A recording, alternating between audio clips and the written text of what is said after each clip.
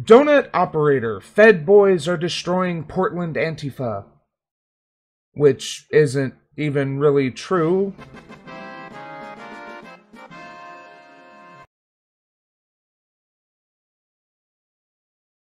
Wow, you were quick. I looked away for half a second. Fed boys are destroying Portland Antifa. Not really true. What they're doing is they're running around and effectively kidnapping protesters, taking down their information and releasing them. Why would they do this? Why would they take information and then release them? Gee, I wonder. So let's see what Donut Operator has to say about this, our friendly former cop. Mr. Operator, take it away. This video is news, clothing, fishing, boating, $9, plus 5%, 22%, if you spend over $100. So check it out now, sportsandskyd.com. Hi everyone, Donut here. Guess what? Antifa. You guys know that Instagram took my video down of me making a parody about running farm equipment over members of Antifa? They said it was harmful. Anyways, I came across a video today and it just... Gee, I wonder why a video of you parodying killing people with a farm equipment would be harmful. People on the right have no concept of what stochastic rhetoric is. The idea that you can say something or put out an image, and even if it's not a direct call to action, which many of these right-wingers don't do. I will grant them this. They do not do direct calls to action. What they do is they put out videos showing, isn't this cool? Isn't this funny? The idea of running over Antifa with farm equipment. And then act shocked when people actually do attack Antifa with farm equipment or anything else. Because it's funny or because they thought it was cool. And the approval of those things causes harm, causes demonstrable harm. Just warmed my heart. What are you doing? Use your words. What are you doing? Use your words. What are you doing? Use your words. What is going on? Who are you? NLG will get you out. What's your name? Tell us your name. Okay, you're fine. We'll get you out. Bro, what? We got you, friend. We got you. Oh, fuck. NLG. Some comradeship and solidarity right there. You just violated their rights. Oh, kidnapping people. You just violated their rights. I synced that and I synced them kits and I'm like, that local police, them boys got nice kits on and they snatching people up and putting them in unmarked mom minivans and driving off without saying anything. What is going on? That's when Fascism. Like, this is one of the early stages of fascism, is secret police, without any oversight or identification, coming in and snatching people up and making lists. Like, I don't want to seem alarmist here, but it's fucking true. When you have groups of people who can operate independently without any kind of oversight or accountability, particularly to the communities they're operating within, and they're snatching people up, they're taking information down, and then they're releasing them. Why would they release them if they were under arrest? They're compiling lists. They're compiling lists of dissidents, of people who might fight against a fascist takeover of the government, as if the Trump government isn't already in charge of every relevant thing. And with those lists, they can start actually disappearing people. Not off the street, not with people holding up their phones recording it, but at night, when they're sleeping in their beds at home, when no one's around to pay attention. All of a sudden you wake up one day and it's like, hey, anyone seen Jake around? I mean, he came in late last night, but, I mean, I definitely heard him come in. No one sees Jake again. Or maybe he surfaces in some prison somewhere, having had the shit beat out of him daily. This is what happens when authoritarianism and fascism comes to a country, comes to a society. When I got to searching, and I found a ton of juicy little videos on Andy Knows Twitter. Andy, if you'll remember, was the guy that went undercover in Chaz and saw a bunch of crazy stuff and reported on it. Andy's like on the Antifa's most wanted list. They look for... That's because he compiles lists of protesters and activists and gives them to right-wing groups as kill lists.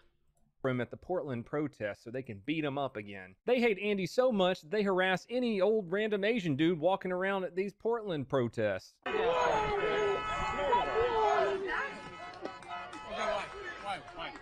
Who are you? Why the middle finger? What's your name? Who the f are you? Who are you? Why? Hey, why are you Do you here? think that I'm Andy Knows? Is that what you're thinking? You racist cunts. I'm fucking sick of this. This is the second time this has happened to me. The third time this happened to me at protests. Yeah. It's not any random Asian guy. It's someone who, with a mask on, kind of looks like Andy Ngo. I'll grant, the protesters kind of jumped to conclusions here. That's not a good look. But it's not any random Asian guy. He kind of looks like Andy Ngo in a mask. Unfortunate. I do feel sorry for the dude for getting that, for that happening to him. But this is not just any random Asian dude in Portland. That's not what's happening here. Doing it intentionally, then. Just be proud that you're not Andy, what's wrong? Yeah, just be proud that you're No, not. I'm super proud that I'm not Andy. Well, then But I'm why? really irritated that you stand here and No, point your middle fingers in my antagonizing face. us You're a on bunch of purpose. racist cunts and you If gotta you're- stop. if you're Think not about why Andy- you're here. if you're Think not about why Andy- you're here. If you're not Andy, then you wouldn't be antagonizing. You know exactly what you're doing. And you wouldn't be. You know exactly. Piece of shit. I don't think your argument has internal validity. There's no logic. Sorry, but I didn't see the random man who was an ally with these people antagonizing anything. They started yelling at him and flicking him off. And he's like, you're a bunch of racist cunts. This bullshit happens all the time. Anyways, back to the... I don't think he was an ally of theirs because he was talking about think about why you're here and calling them racist. That maybe I'm misinterpreting what he's saying, but regardless, yeah, they were a little out of line there. I'll agree with that, but I also don't blame activists in Portland for being a little trigger happy when it comes to identifying Andy Ngo because he is a menace, particularly to Portland activists and Antifa. Face mask, kitted up spooky boys coming in and snatching up Antifa people. My first thought is they look kind of federal. It's true, they are federal. Why would a bunch of federal officers be running around Portland snatching people up? Maybe it's because this is what government buildings are starting to look like right now. Maybe it's because, according to Andy, they're starting large fires every single night, vandalize everything in the area, leave a mess. The city cleans in the morning and the cycle starts again at night. Maybe because, according to Portland police, numerous lawful orders were given to disperse, but instead people threw glass bottles, paint, rocks, ball bearings, and other projectiles at officers.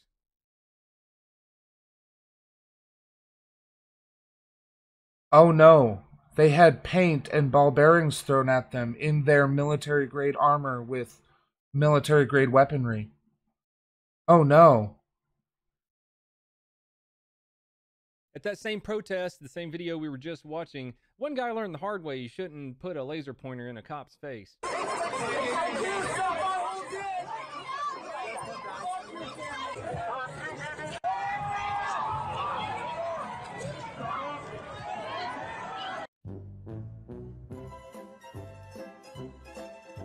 Who are these wonderful men in uniform? The U.S. Marshals, Federal Protective Service, U.S. Customs and Border Protection, and Homeland Security.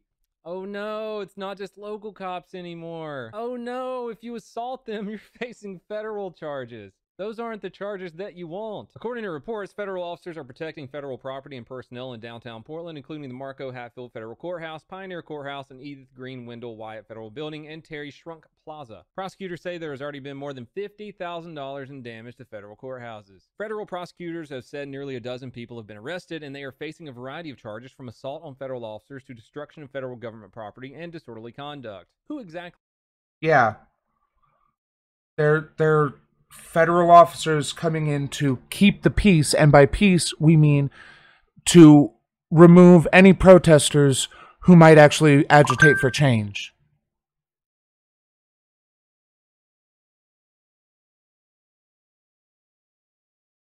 I mean, that's what they're doing. They're going in, they're intimidating people who were trying to agitate for change. As we went over with the Sargon video the other day, the issue is that at least the mayor and governor of the mayor of Portland, the governor of Oregon, seem to be on BLM's side. They want this change made, but they need some other people on their side, or something like the city council or what have you, particularly for Portland. So they're agitating for this change. And destruction of property is the only way to get people to listen. And again, I'll go ahead and believe the Portland police's claim that they had rocks and whatnot thrown at them. I literally don't believe Andy Ngo when he says they're lighting fires every night. Simply because I don't believe anything Andy Ngo says. Are they arresting, and what are those people being arrested doing? Oh, and by the way, Antifa set up an autonomous zone. Shortly after they set it up, though, federal police said, no, that's not going to work, and arrested 9 people. Let's take a look at what that autonomous zone looked like. Oh, nice. Got a little battle shield there, huh? Nice. No, they're Chop Embassy. I guess it's the red tent right there. What's happening is these people are getting arrested for these violent crimes, and then they're being released like the same day and just going out and... What was the point there? What exactly were you trying to say? Because, yeah, there was some burning, unclear what that was.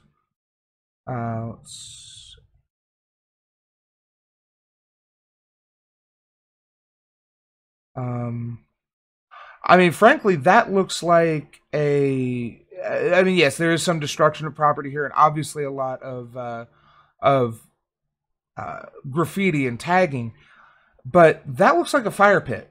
Like something that was specifically, not specifically designed, but repurposed as a fire pit where they burned like wood or some other stuff. Maybe some signs, because I see some metal work here. You know, while people were gathering around as part of the satellite chop, so to speak. Oh, nice. Got a little battle shield there, huh? Nice. No, they're Chop Embassy. I guess it's the red tent right there. What's happening is these people are getting arrested for these violent crimes, and then they're being released like the same day and just going out and doing... So, Umbra 614, while it does... while it can cause some people to go anti-protest, the point is it sends the message and gets the attention of the people in power. I'm sure that you would be supportive of people who are just peacefully sitting around chanting, and that's nice, but that does nothing. And there's literally nothing the protesters can do to change the opinion of most of the people who are anti-protest. What we need to do is change the minds of the people in power, and by making it difficult, if not impossible, for them to just ignore it or sweep it under the rug, that changes the minds of people in power. More violent crimes, and that's another reason why the federal police have shown up. This chick's been arrested twice in the span of a couple of weeks. The federal police are showing up because because the government has decided that they're not going to acquiesce to the demands, and the protesters aren't going home. So then they need to shut them down some other way, and so they are, well, initiating not martial law yet, but a violent, militaristic, authoritarian shutdown. This one's been arrested 3 times. This one's been arrested twice also. This guy's been arrested twice. As I said earlier, those federal charges are something you don't want to have. Let's look at some of the people who have already caught some of those federal charges. Trans activist who boasts of having a female penis was arrested at an Antifa riot in Portland and charged with assaulting a federal officer. This guy was arrested and charged by federal authorities in Portland for attempting to burn a federal building. Hell, this guy was arrested for using a slingshot to fire ball bearings at fire and rescue. Andy says he took off running and was armed with a crowbar. Police arrested him and found a bunch of other weapons on him.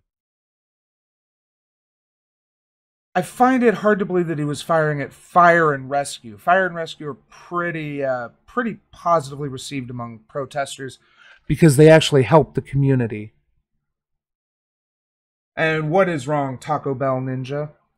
Looks like we got some fireworks, a knife, some road flares, gas masks, slingshots. Oh god, he even had the glass slingshot ammo, those little ball bearings that are made of glass. Don't forget the most dangerous item of all, the assault tennis racket. I think one of the most interesting federal arrests I've seen so far is a guy with a hammer trying to hold a door shut to a federal building while those same federal officers who were all kitted up are trying to come out. When they do finally manage to get out the door, because there's like 30 of them inside, 23-year-old Jacob Michael Gaines uses this hammer right here to strike an officer. Hit the door!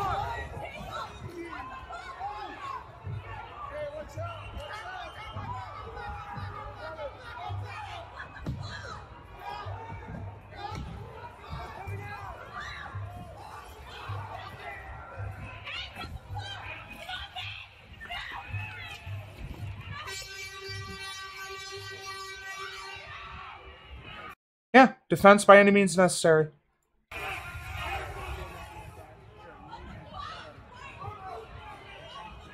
That's not a swarm of angry bees I'd want to fuck with. The Protect and Serve subreddit, as always, has the best comments for this video. Motherfuckers trying to spawn kill. I see nothing negative about this. That guy is going to get the federal felony with a sentence up to 20 years. There isn't parole in the federal system. No doubt, minimum on assault with a deadly weapon is 10 years, maximum is 25. Rumor is that DOJ has directed no pleas below maximum for rioters, so I would expect him to go to trial and probably get 15 to 20 years. Oh no.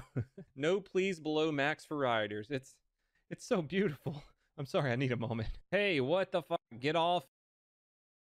I love these people who 2 years ago would have been talking about worrying about a government crackdown and taking the, well, not 2 years ago, 5 years ago, would have been crying about a government crackdown, taking their guns or taking their rights away. Now cheering on as the government takes people's rights away and locks them up for protesting. It's like they forget how America was founded and how anything gets done, which is by agitating and destroying things that are not people to make a point and get the attention of the public and the people in charge.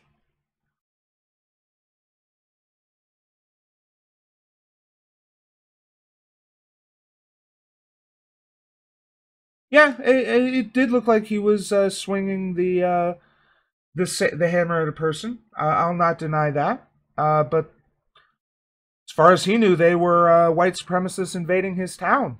So, and that is the reason why he needed a hammer to protest, to defend against, well, Antifa.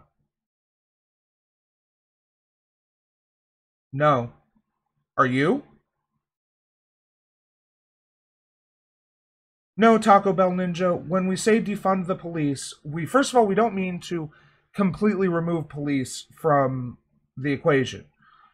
What we want is to have police be a part of a community system which actually helps prevent crime. Community centers to give kids things to do that aren't crime. Greater investment into the public sector so that there's more infrastructure and better employment opportunities. Investment into schools so that we don't have this school to prison pipeline. Having things other than police to respond to emergency situations so that it's not an armed paramilitary group who shows up to handle things like domestic assault, drunkenness, and or not domestic assault, but domestic disturbance, assault, or god damn it, assault on the brain, domestic disturbances, drunkenness, mental health issues, suicidality, all these different things that currently police respond to, and they are wholly untrained to handle.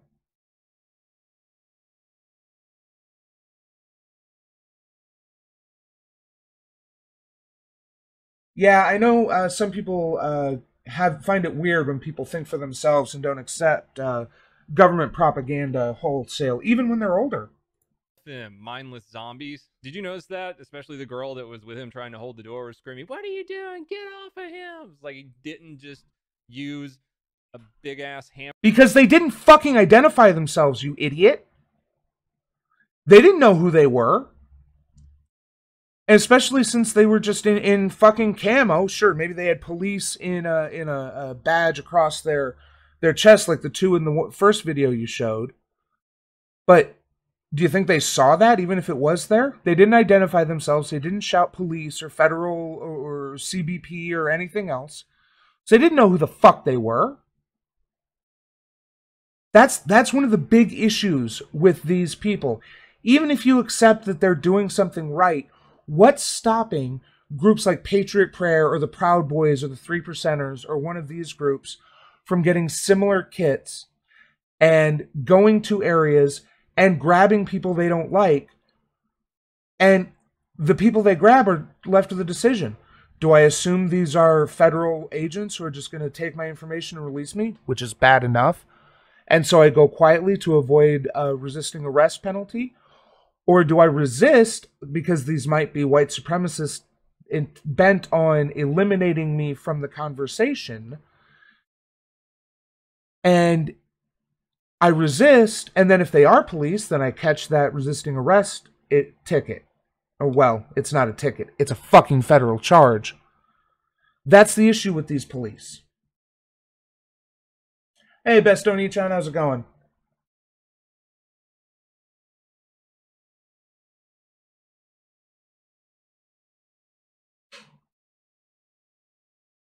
Yeah, you do have to identify yourself if you're police. That's how it works. But I'm going to send the Insurrection Act, but I disagree with not having an armed officer show up.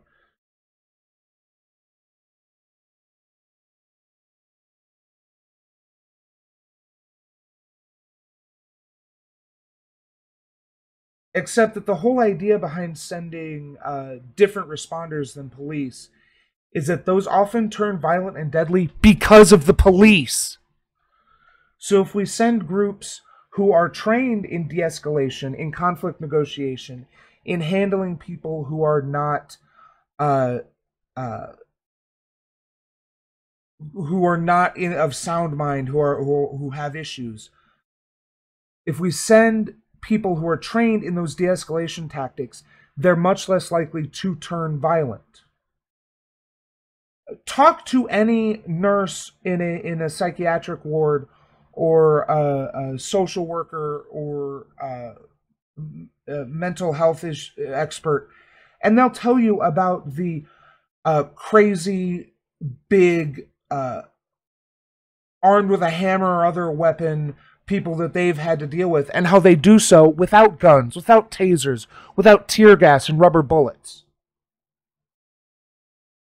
They become deadly because of the police most of the time, not because the people that are being responded to are violent and lash out. It's because the police don't have conflict training the way that a properly trained conflict resolution expert could.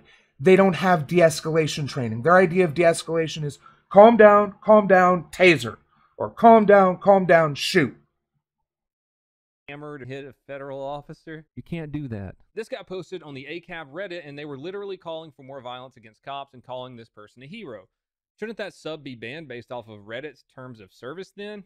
Oh, you sweet, sweet summer child. Yeah, Reddit doesn't really give a fuck when it comes to doxing police officers, talking about doing violent things against them. You know, silly little things like that. I love that the... So, from what I understand, I'll be honest, I haven't been on Reddit in a while. I just kind of fell off it. But they do have issues if you are calling for violence against specific police officers. against, if you actually put a cop's name out and say, let's teach him a lesson, or let's go beat his ass or something like that, that Reddit has a problem with. But they don't have an issue with someone putting someone's information out there just to put the information out there, like how Antifa activists on Reddit have put the names of different police officers who have harmed protesters, like the cops who pushed the old man down in, was it Boston or New York? This is like a month ago. There's so many things have happened. I forget exactly where it was. Yeah, it was Buffalo. It was Buffalo, New York. They just walked by, pushed the guy down, and left him bleeding on the sidewalk. And their names were released basically so that people could know who they were and where they were, so that people could be aware of these violent cops who don't care about the public and where they were allegedly serving the public. Video one of their comrades took will be Exhibit A. Right, you just wanted to get a nice clip of your hero there smacking a federal officer with a hammer, but all you did was give the police a really, really great piece of evidence to show in court. Oh yeah, and one more little video that I wanted to show from Portland that just tickles my pickle. An Antifa dude decided to open the car door of the wrong drill sergeant that knew a little judo. Oh, hey,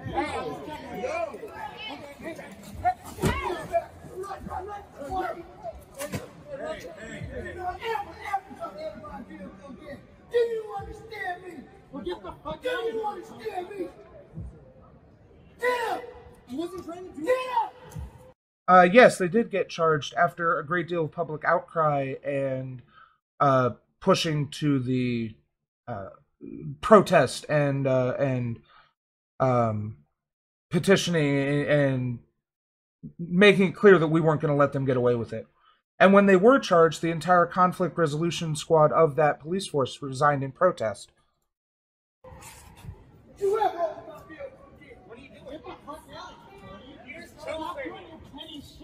I noticed that this started as soon as he opened the door, and is completely absent of any context of what happened before. This is something that people like Andy Neal love to do, which is show people in Antifa acting, opening doors or reaching into people, and ignoring that prior to them doing that, the person may have been antagonizing him. Now, I don't know this person. I don't know this situation. I don't know what happened before that. I'm just pointing out that there was obviously things which occurred before this, and they're telling him to get out, like they may have been telling him to do so before, and he was probably being belligerent to them back. Get the fuck out of here. You just choked right into the ground. That's on video. I got video, buddy. What was that? What was that? He's got arrows in the back of his car. Hey, he's got a bag of bullets. He's got arrows in his car. Hey, we need a bunch of people down here now. Blow in the arrow. Blow in the arrows. He just choked straight into the ground. Right next to the Justice Center, this is not a good area to go. And that is all I have today, everyone. For all you federal officers in Portland who are now trying to calm everything. Okay, yeah.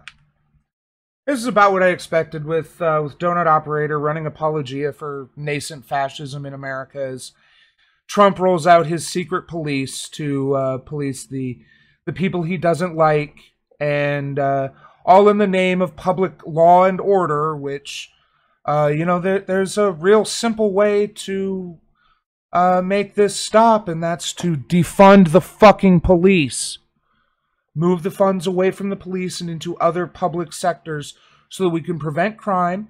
We can prevent people from feeling that crime is the only method of making a better life for themselves, or that crime is the only option they have. And more importantly, we can create a system where police are held accountable for the actions they take. So that when police do hurt someone in the line of duty, that they are held accountable if they used excessive force or did something they weren't supposed to. Hey, thanks for watching. Hope you enjoyed the show. Remember to like, share, and leave a comment because it helps me. Subscribe and ring that bell to help you. Thanks, and we'll see you next time.